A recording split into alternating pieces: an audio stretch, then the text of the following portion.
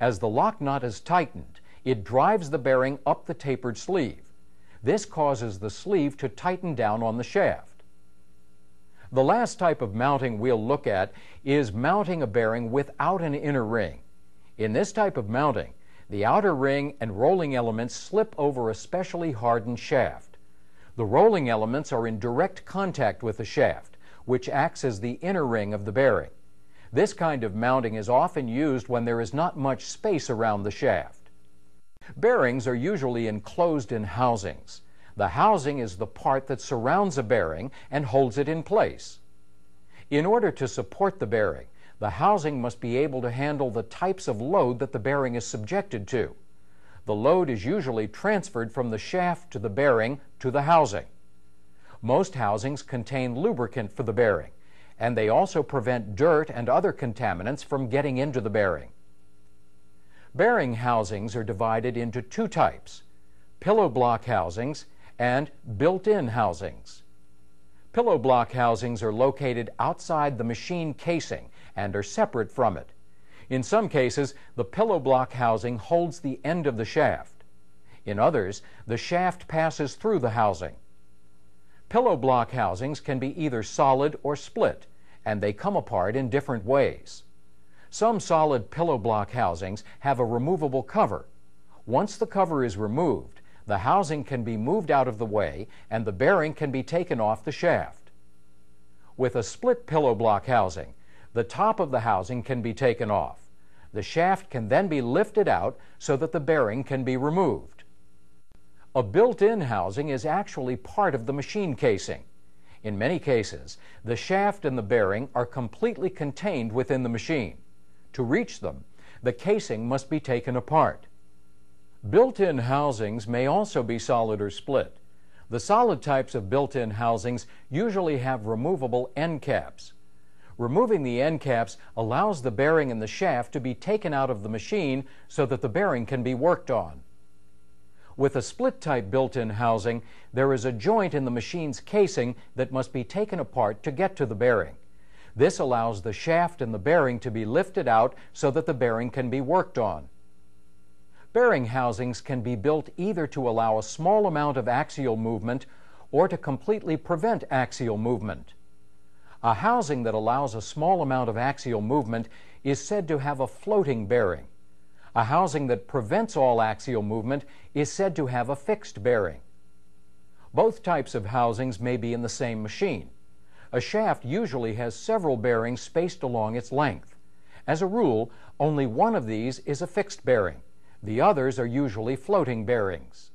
All bearings need to be lubricated in order to reduce the amount of friction and wear that occurs during normal operation. Rolling contact bearings are usually lubricated with either oil or grease, and that's what we'll be focusing on during this part of the lesson. As we do, keep in mind that some bearings are permanently sealed and do not need additional lubrication. Your plant's maintenance procedures should specify which bearings require additional lubrication. We'll begin with lubrication methods that use oil. Generally, oil is used to lubricate bearings installed in machines that operate at a high speed under a light load.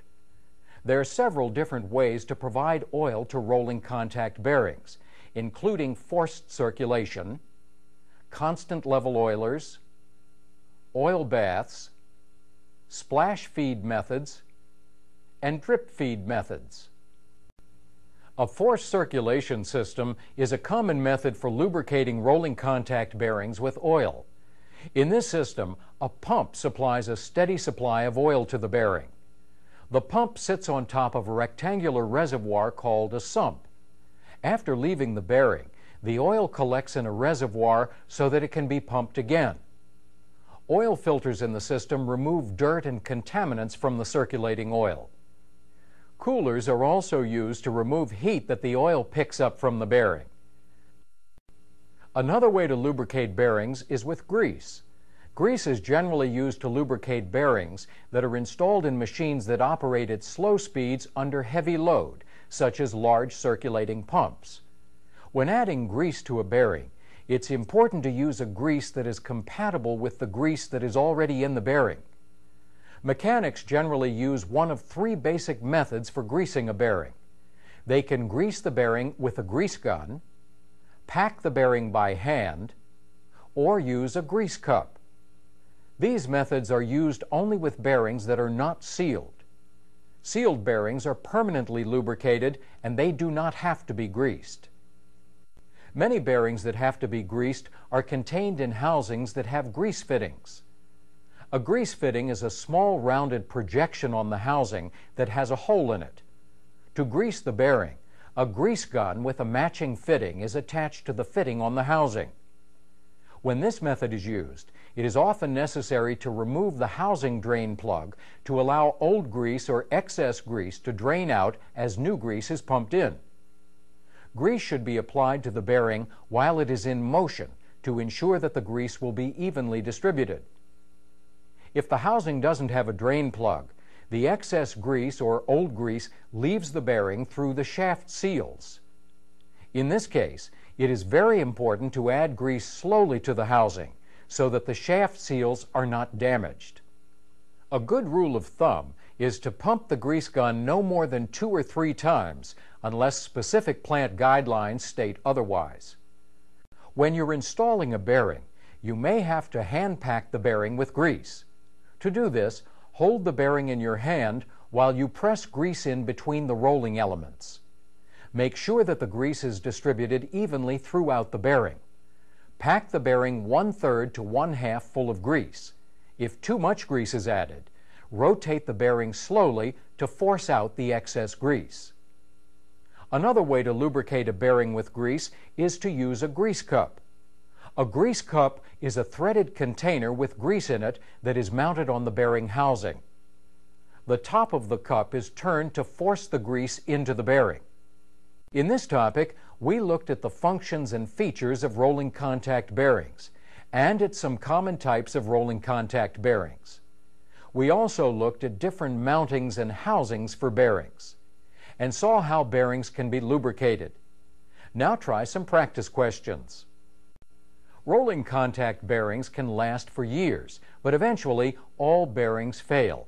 There are several factors that can cause bearings to fail and several specific types of bearing failures. Usually, it's possible to tell a bearing is failing before removing the bearing from the machine. Bearing failures are often accompanied by high levels of noise or vibration, high operating temperatures, and the smell of burnt oil. After a failed bearing has been removed and taken apart, other evidence of bearing failure may be seen. This evidence may include burn marks, which are blue or brown marks on the rolling elements or the rings, spalled areas, which are places where the surface of the metal has flaked away, a bent or broken retainer, cracks in the rings, and discolored lubricant. If the bearing failure is unusually severe, all of these signs could be present, but not all of the signs are necessarily present with each type of failure. Let's look at some common types of rolling contact bearing failures. One type of bearing failure is fatigue failure. Fatigue failure happens to every bearing eventually. It occurs because the bearing has worn out. Symptoms of fatigue failure may include loud noise and vibration, high operating temperature, burn marks, spalled areas, a bent or broken retainer, or cracks in the bearing metal. Fatigue failure is caused by metal fatigue. When a bearing is in operation, it is continually flexing or bending. Although the amount that a bearing bends is very small, it is significant because it is continuous. There is a limit to the amount of bending and flexing the bearing metal can tolerate. After the metal has reached its limit, the bearing fails. Another type of bearing failure is lubrication failure. Lubrication failure occurs when the oil or grease in a bearing fails to function correctly and the bearing overheats. Symptoms of lubrication failure include the smell of burnt oil, discolored lubricant, and burn marks on the rings or rolling elements. Lubrication failure can also be caused by improper lubrication. This could mean too much or too little lubricant, using the wrong kind of lubricant, mixing lubricants that aren't compatible, or using contaminated lubricant. Misalignment failure is a type of failure that occurs when one ring of a bearing is out of line with the other. The primary sign of misalignment failure is unusual wear marks on the inside of the rings. A normal wear pattern follows the center of the ring. Thrust failure occurs when there is more axial load on a bearing than the bearing can handle. The signs of thrust failure include cracked rings, a bent or broken retainer, and loose rolling elements. Thrust failure can occur for a number of reasons, including incorrect bearing selection, improper installation, and excessive installation force. Rolling contact bearings are usually installed with a press fit on one ring and a push fit on the other. Removing a bearing that has been installed with a push fit is relatively simple because it is a loose fit. Removing a bearing that has been installed on a shaft with a contained within the machine. To reach them, the casing must be taken apart. Built-in housings may also be solid or split. The solid types of built-in housings usually have removable end caps. Removing the end caps allows the bearing and the shaft to be taken out of the machine so that the bearing can be worked on. With a split-type built-in housing, there is a joint in the machine's casing that must be taken apart to get to the bearing. This allows the shaft and the bearing to be lifted out so that the bearing can be worked on. Bearing housings can be built either to allow a small amount of axial movement or to completely prevent axial movement. A housing that allows a small amount of axial movement is said to have a floating bearing. A housing that prevents all axial movement is said to have a fixed bearing. Both types of housings may be in the same machine. A shaft usually has several bearings spaced along its length. As a rule, only one of these is a fixed bearing. The others are usually floating bearings. All bearings need to be lubricated in order to reduce the amount of friction and wear that occurs during normal operation. Rolling contact bearings are usually lubricated with either oil or grease, and that's what we'll be focusing on during this part of the lesson. As we do, keep in mind that some bearings are permanently sealed and do not need additional lubrication. Your plant's maintenance procedures should specify which bearings require additional lubrication. We'll begin with lubrication methods that use oil. Generally, oil is used to lubricate bearings installed in machines that operate at a high speed under a light load. There are several different ways to provide oil to rolling contact bearings, including forced circulation, constant level oilers, oil baths, splash feed methods, and drip feed methods. A forced circulation system is a common method for lubricating rolling contact bearings with oil. In this system, a pump supplies a steady supply of oil to the bearing. The pump sits on top of a rectangular reservoir called a sump.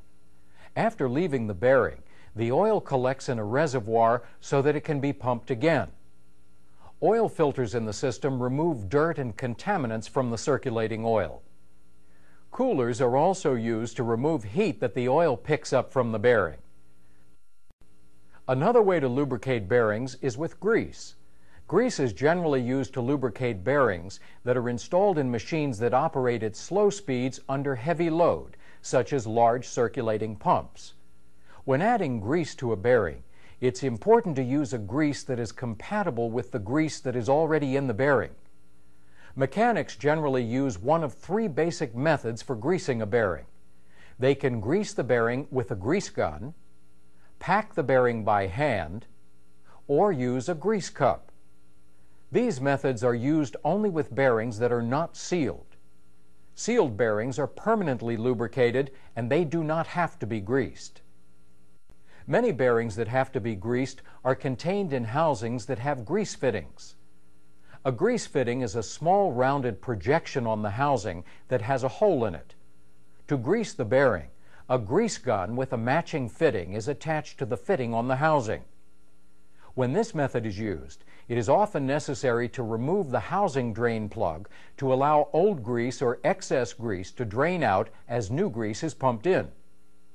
Grease should be applied to the bearing. As the lock nut is tightened, it drives the bearing up the tapered sleeve. This causes the sleeve to tighten down on the shaft. The last type of mounting we'll look at is mounting a bearing without an inner ring. In this type of mounting, the outer ring and rolling elements slip over a specially hardened shaft. The rolling elements are in direct contact with the shaft, which acts as the inner ring of the bearing. This kind of mounting is often used when there is not much space around the shaft. Bearings are usually enclosed in housings. The housing is the part that surrounds a bearing and holds it in place. In order to support the bearing, the housing must be able to handle the types of load that the bearing is subjected to. The load is usually transferred from the shaft to the bearing to the housing. Most housings contain lubricant for the bearing, and they also prevent dirt and other contaminants from getting into the bearing. Bearing housings are divided into two types: pillow block housings and built-in housings. Pillow block housings are located outside the machine casing and are separate from it. In some cases, the pillow block housing holds the end of the shaft. In others, the shaft passes through the housing. Pillow block housings can be either solid or split, and they come apart in different ways. Some solid pillow block housings have a removable cover. Once the cover is removed, the housing can be moved out of the way and the bearing can be taken off the shaft. With a split pillow block housing, the top of the housing can be taken off. The shaft can then be lifted out so that the bearing can be removed. A built-in housing is actually part of the machine casing. In many cases, the shaft and the bearing are completely temperatures and the smell of burnt oil. After a failed bearing has been removed and taken apart, other evidence of bearing failure may be seen. This evidence may include burn marks, which are blue or brown marks on the rolling elements or the rings, spalled areas, which are places where the surface of the metal has flaked away, a bent or broken retainer, cracks in the rings, and discolored lubricant. If the bearing failure is unusually severe, all of these signs could be present, but not all of the signs are necessarily present with each type of failure. Let's look at some common types of rolling contact bearing failures. One type of bearing failure is fatigue failure. Fatigue failure happens to every bearing eventually. It occurs because the bearing has worn out. Symptoms of fatigue failure may include loud noise and vibration, high operating temperature, burn marks, spalled areas, a bent or broken retainer, or cracks in the bearing metal. Fatigue failure is caused by metal fatigue. When a bearing is in operation, it is continually flexing or bending.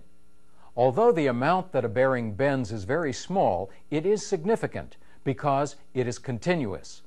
There is a limit to the amount of bending and flexing the bearing metal can tolerate. After the metal has reached its limit, the bearing fails. Another type of bearing failure is lubrication failure. Lubrication failure occurs when the oil or grease in a bearing fails to function correctly and the bearing overheats. Symptoms of lubrication failure include the smell of burnt oil, discolored lubricant, and burn marks on the rings or rolling elements. Lubrication failure can also occur while it is in motion to ensure that the grease will be evenly distributed. If the housing doesn't have a drain plug, the excess grease or old grease leaves the bearing through the shaft seals. In this case, it is very important to add grease slowly to the housing so that the shaft seals are not damaged.